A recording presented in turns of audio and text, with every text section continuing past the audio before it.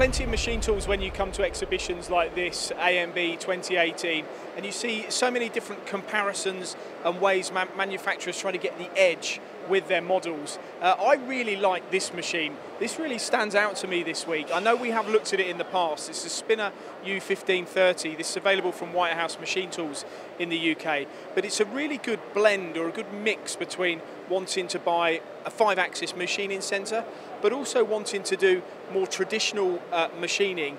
The fact that you've got both opportunities here with a 5-axis table to the right that you can see, and then a fixed table here to the left, really does open up, it really does open up and give you so much flexibility within your machining envelope. I love the way I love the clear view as well. I'm not sure whether they're doing this just for exhibition purposes, but these windows, it's so easy to see in the machine, to see what's happening, and once you see in there, you can witness how much space you actually have in the machine, and actually how easy it would to work with and set parts in there. I also really like this control panel here. You've obviously got a webcam integrated into this, so you can actually witness as well from the control system what's happening in the machine. I'm sure this is touchscreen too, really the latest or the forefront of technology from Spinner. The tool changer, when it actually happens, which it may do in a minute, the tool changer happens here, but what I saw and noticed earlier was the tool stations up here.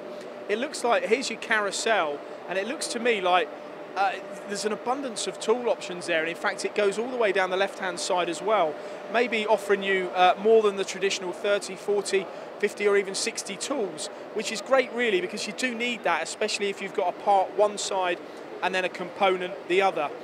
Spinner is a German-built machine. Whitehouse Machine Tools have been representing them for some time and had a lot of success, not just with 5-axis machines like this, but also their 3-axis machine tools. And you can see the tool changer actually happening there, high-speed tool changer there. This machine's probably, again, we don't know the exact spec, but maybe 12, 15,000 RPM. They're making a nice anvil in there on this machine, just demonstrating the flexibility or the versatility of the 5-axis machine. So to me, it has to be, this has to be an example of a machine tool manufacturer trying to get the edge by offering something a little bit different. Certainly a highlight for me.